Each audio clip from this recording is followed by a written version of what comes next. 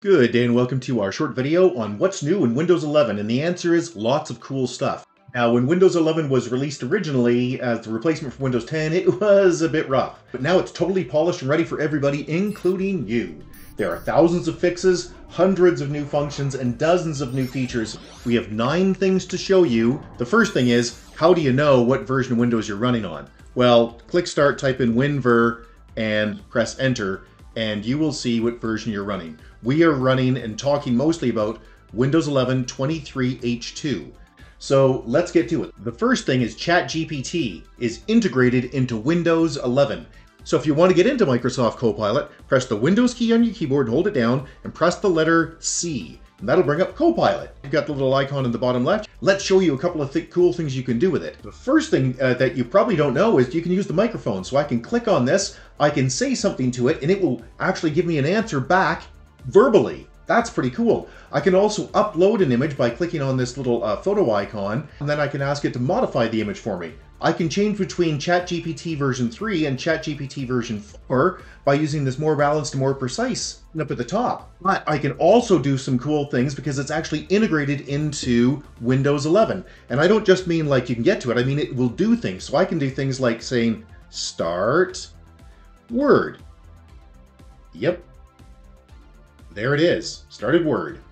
You can also have it build graphics. Check this out. Create a photorealistic black and white image of Pablo Picasso riding on a surfboard in a gnarly wave in 1921. That's pretty darn realistic. It can also make my life easier by going to a web page like this one from our sister site Partisan Issues, where we try to stick on facts and avoid the emotional stuff and just get to the numbers, where we ground through how big is the EV market. But I don't want to read this, it's just too much. So I'm going to click in the top right hand corner here, click Copilot, and I will type summarize this page. Bingo, did a great job. Now if you want more information on Copilot, we have a page on it, the best Windows 10 Copilot tips and tricks. And the second of the 9 cool things that you can do with Windows 11 now that you couldn't do before is artificial intelligence integration right into some common tools, in particular the Photos app, and here we're going to show you how to use the Snipping Tool. And you think artificial intelligence, that's got a lot of hype around it. Oh yeah, this is cool though. So this is a graphic that we have from a PowerPoint that we snagged from Microsoft. I'm simply going to grab a snip of it, well, a relevant part of it, which will be, let's say that. And you might notice something odd about it, which is I've doctored it with Bill Gates's private email, no doubt, and his private phone number, no doubt. So look, if I want to send this off to somebody, you can redact it automatically. So click this Text Actions button and look at Quick Redact. It will block out automatically email addresses and phone numbers. Pretty cool. Also, yes, it does OCR, optical character recognition. So I could copy all text, or say I just wanted this line right here. I can just highlight that, press Control-C to copy it, and then I can go into anything. We'll choose Notepad and just paste it. There it is. I just press Control-V to paste. Fantastic. Let's show you a couple of cool AI things in the Photos app. So here's my girlfriend's dog, Tia, under my desk. If I double click on it, it comes up, but I can go into edit mode. In edit mode, I can do a spot fix. So I can say, you know what, I really don't like that outlet being there. So I'm going to click on it here and click on it, wait for it to disappear, and then go again. Boom, that outlet's gone. Now I've decided, you know what, I actually don't want any of the background. So I'm going to click on this background, and you can see that it has cut out little Tia. And I can move the background. I can replace the background. Let's replace it with something green. There we go. I can also set this blur. It's actually useful. Another big change in Windows 11 that you couldn't do before, but you can do now, are a bunch of taskbar changes. You can see that my Windows 11 looks a lot like Windows 10 as far as the taskbar goes, and that's not by accident. I've changed it. So if you want it to look like mine, so that things don't bounce around on you like they do in the default configuration of Windows 11, it's now easily changed. So just right-click on the taskbar and select Taskbar Settings. And I turn off practically everything. So I don't want the search button on, I don't want the icon, I don't want I just don't want any of that. I also turn off the task view and the widgets. But most importantly, I go down to Taskbar Behaviors. And this feature was available from the very first release, which is the ability to change the taskbar alignment from the center to the left. That puts it over here, and that means things don't bounce around very much when you launch a program, which means I can find it quickly. But the thing that just came out a few days ago with the most recent build of Windows 11 is the ability to turn off Combine.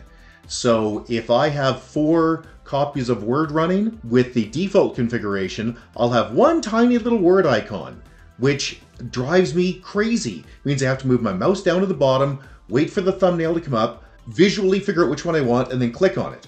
Hate that.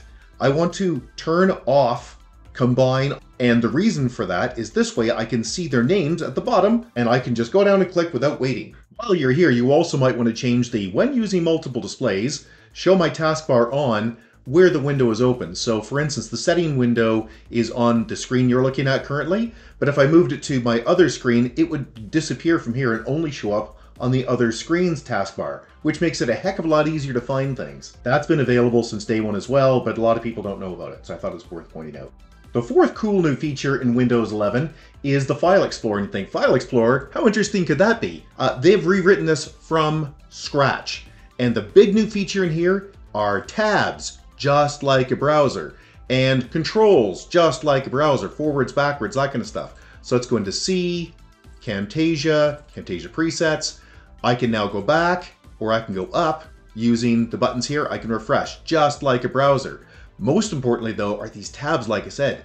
And yes, I can tear these tabs off just like a browser and create things in a separate window, and then I can drag things back and recombine them. Nice, huh? Now Microsoft has made the interface more consistent with their web products. So there's this home page now, which they cleverly called Home. And that will show you your recent files and what its AI thinks you may want to use because you've been using something similar to it just recently.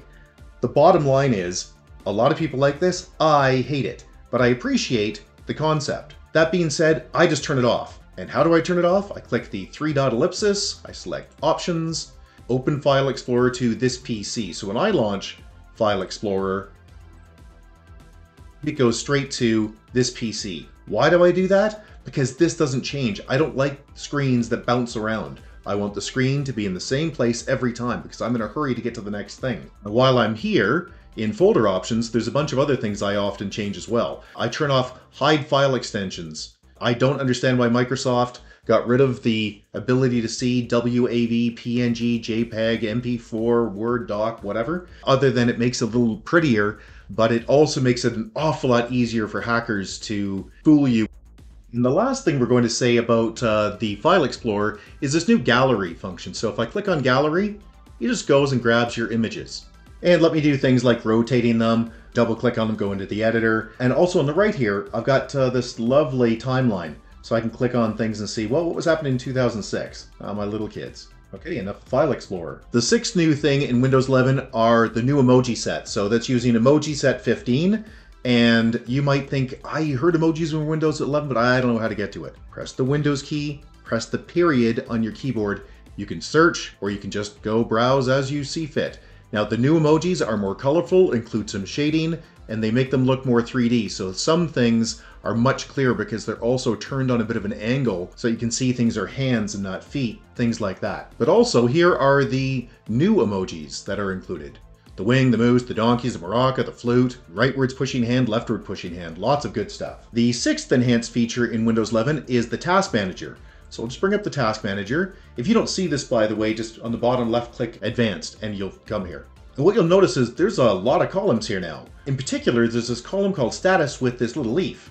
What's that about? That is efficiency mode. What that's doing is telling you that these apps are not using much electricity. They are deprioritized on the CPU and they're not getting a full amount of memory. That is particularly handy for things like web pages in Microsoft Edge. In the future, Chrome will also support this, they're working on it, and Firefox will as well. So that the tabs that you're not using in your browser, the pages you're not actively working on, yeah, it'll pretty much turn them off. You can also force things into efficiency mode. So if I wanted the Citrix workspace application to be in efficiency mode, I could click on it and force efficiency mode. I just click on it and it says, hey, do you want to do that? By the way, not everything supports this, so it might blow things up. When you might want to do that is when a program is really hogging the CPU and you want to have it continue to run, but just not quite so aggressively. And another feature is under performance, if you look at your GPU, so normally when you go to the performance tab, you see CPU, but you can click and select your GPU that tell you about what your GPU is actually doing. That's your graphics processor unit. The seventh big improvement in Windows 11 23H2, the latest build, is that voice dictation now has a correct feature. So I can press the Windows plus H key and it'll launch the voice typing tool. And as you can see, it's just doing what it's supposed to do. But at this point, I could say, correct that, and it will give me a list of choices to correct a mistake that it has made. Now, in the version I'm running right now, that's not functional because of a quirk on my machine, but that will probably work on your machine without any problem at all. The eighth new thing in Windows 11 23H2 that you might be interested in are the new apps. There's a new stripped down version of Outlook, which is not very stripped, and for a home user, it is just excellent. Do not confuse it with the old Microsoft Mail or Microsoft Outlook Express or anything like that. It's actually really good. It supports Gmail, Yahoo, and Outlook.com, among other things. You can even connect your Office 365 stuff to it. It has most of the features, but not everything. Corporate users, don't touch it. Stick with the full version of Outlook because there's features that you will want. Same thing with Microsoft Teams. Microsoft Teams has now fully replaced the old Skype app that used to be integrated, and to make it less confusing, they've now changed Microsoft Teams from being called Chat to being called Microsoft Teams. Again, that is the home version that is built into all versions of Windows 11, including the Pro and Enterprise versions. Yes, that is confusing. If you are a home user, it is great. If you are a corporate user, do not touch it. Keep using your Microsoft Teams business that came with your Office 365 subscription. And the last new app is Notepad, and you think, Notepad, really? That's going to be exciting? Yeah, it actually kind of is. Look at this. Tabs. And yes, they tear off as well.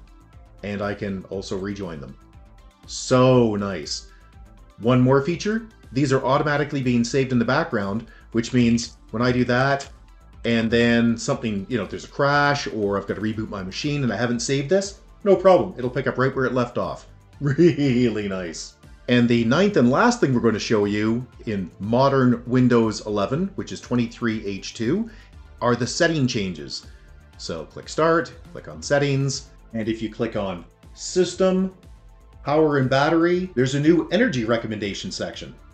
What's interesting here is turn off my screensaver. And you think, why would I want to turn off the screensaver? Well, that's because if you're running a modern PC, you've got a flat screen, which is an LCD panel, and it turns on instantly, and the motherboard will turn on instantly as well, which means you don't need to keep it running all the time to avoid a lag when you get back to your desk.